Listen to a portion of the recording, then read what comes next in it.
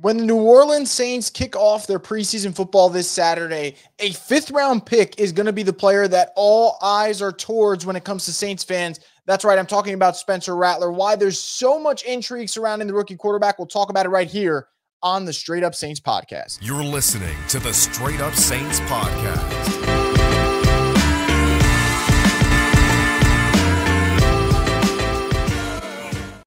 What is up, Who Dat Nation? Welcome back inside another edition of the Straight Up Saints podcast. I'm your host, Chris Rosvoglu, and as always, we're brought to you by Scott Fickner Injury Lawyers. You've been injured in any kind of accident, car, truck, 18-wheeler, or hurt offshore, Scott Fickner handles it all. Give him a call at 504-500-1111 for a free consultation.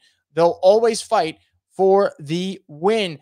We are also presented by Crystal, how New Orleans does flavors. So as always, guys, if you enjoy our content here at Boo Crew Media, make sure to like the video and subscribe to the channel and hit the notification bell so you get alerted for new episodes like this. We greatly appreciate it. And with the preseason starting this weekend, obviously that brings the return of post-game live streams. Yeah, they probably won't be as exciting as regular season live streams, but we will be in there as soon as it goes final to talk about what went down, our thoughts on the game, and more importantly, share your thoughts in the comment section, and we'll pull them up as the live streams go. If you guys have done it before, you know how fun it can get. So hopefully we'll see you guys there on Saturday night after the Saints game finishes. So let's talk about that preseason game. I'm not here to give you a prediction for a preseason opener and all that. What I am here to talk about, though, is rookie quarterback Spencer Rattler, because I think Spencer Rattler is by far the most intriguing player on this roster heading into the preseason.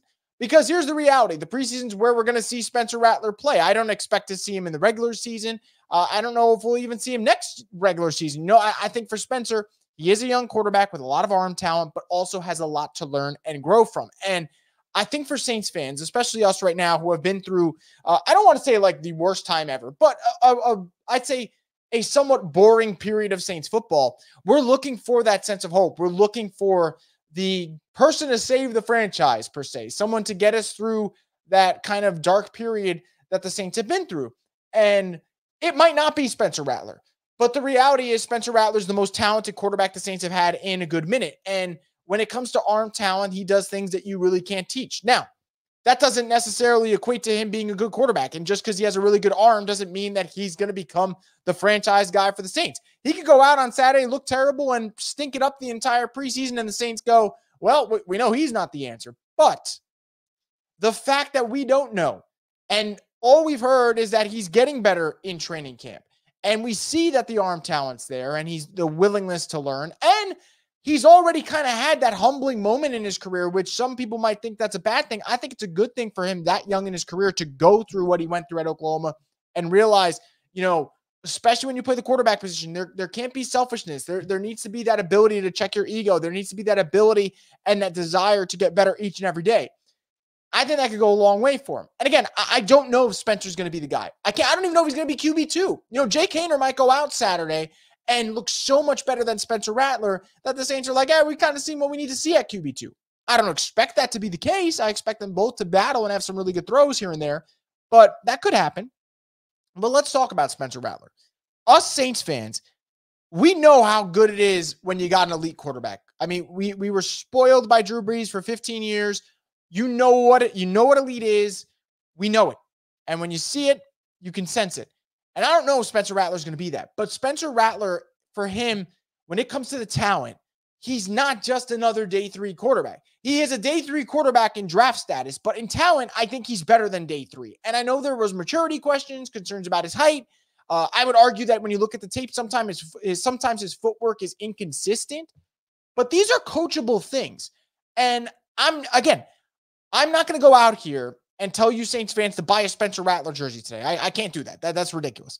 But what I can say is there is no player more exciting to watch this preseason than Spencer Rattler. Not just because he is a rookie, but the fact that he plays the most important position in football. And like I said, he could go out and stink. But what if he goes out there Saturday against the Arizona Cardinals and he lights it the fuck up? And all of a sudden, for the first time in 3 years, us Saints fans actually feel like maybe they do have a young quarterback who can be the guy of the future on the roster. And I don't know if that's going to happen, but I think there's a different feel with him than there is a guy like Ian Book. And I'm sorry I just threw a stray at Ian Book, but Ian Book never felt like, man, he's got the talent to be a starter in the NFL. I think Spencer does have the talent to be a starter in the NFL. Everything else needs to follow through. Footwork needs to be better. Sensing the pocket around you needs to be better. I get that. But there is something with this kid where he is special and he does get it from a talent standpoint. And I think that's freaking exciting. And look, we've been through an offseason where the Saints didn't make a lot of moves. Their first round pick was an offensive tackle. They kept the coach that 99.9% of the fan base didn't want anymore. So they didn't make a lot of moves this offseason that made us sit here and start dancing on tables and getting really fucking excited because they just didn't do it. They kind of just went like that. But Spencer Rattler was the one player that they added this offseason that I said people, for good or bad, stopped and said, okay, wait a second. That's interesting. And you can go off views from when the Saints drafted him. Every podcast Saints related that put out Spencer Rattler stuff knows you got some good views when Spencer Rattler got drafted, better than anyone else. And there is that palpable excitement around him. So I think, look, I'm curious to see how Holker looks at tight end. I'm curious to see Mims at running back, the young DBs in this room like Kool-Aid McKinstry. How does Fuaga look? All those things are interesting to me, and they're going to matter. Don't for a second think that I'm only saying Spencer Rattler matters this preseason. He doesn't. But he is the most interesting one, because what if he goes out there and he lights it up, and now the Saints might say, you know what? This is the last year that we deal with Derek Carr, and we can move on after that. Like there is that window where you can buy into some optimism for the Saints. And we haven't had that feeling in like 2 years, maybe even 3. But it could be here. So that's why Spencer Rattler is the most interesting one to me. And also, I mean, the Saints are in a really nice backup quarterback position right now where you got Jake Haener and Spencer Rattler. And usually backup quarterback battles are freaking boring, man. You got like a young guy and then an aging vet, and usually the aging vet wins because the young guy just isn't ready. In this particular example, the Saints have 2 younger guys who do have potential. I think Jake Haener is a gamer, and I think Spencer Rattler is a baller, and I think you're going to have 2 guys out there that are going to absolutely battle the hell out. And from a potential and youth standpoint, that's a really good spot to be in. If one of these guys ends up being your QB2 and earn that shit, that matters for the Saints. Because it's Derek Carr and then what? And even with Derek Carr, Derek Carr is the undisputed QB1 for this year, but there's not a big percentage of the fan base that wants him to be QB1 this year. And then past this year, it gets even smaller. So I think for New Orleans, it's such an interesting spot, but none more interesting than the QB2 spot. Because if one of these young cats goes out there and they earn that position and they look damn good in the preseason, then we have the conversation. We have the conversation about what is their future in New Orleans after this year. Like, can they take that next step? They went from QB3 to QB2, and they go to QB1. You naturally have that discussion. And if one of those guys wins QB2 and the starting quarterback struggles, or God forbid the starting quarterback gets hurt because the offensive line is not exactly very talented, they might have to step up. And then what happens? That's interesting to me as well. So, look, I don't know how this preseason is going to play out for the Saints. I really don't. And preseason is not an indicator of how good you're going to be in the regular season. So I understand that. But we've seen before young quarterbacks go out there, light it up in the preseason, and then people go, you know what, man? Like, they're pretty good. I think of Dak. I think of Russell Wilson with Seattle. I mean, Matt Flynn was supposed to be the starter there, and Russell Wilson lit it up, and they were like, all right, you know what? There's your starter. So I'm not saying that's going to happen. I don't think Rattler or Haener will be the starter this year. It's Derek Carr's job. There's no question about that. Right now, Derek Carr's the best quarterback on this roster. So I don't want to get that mixed up.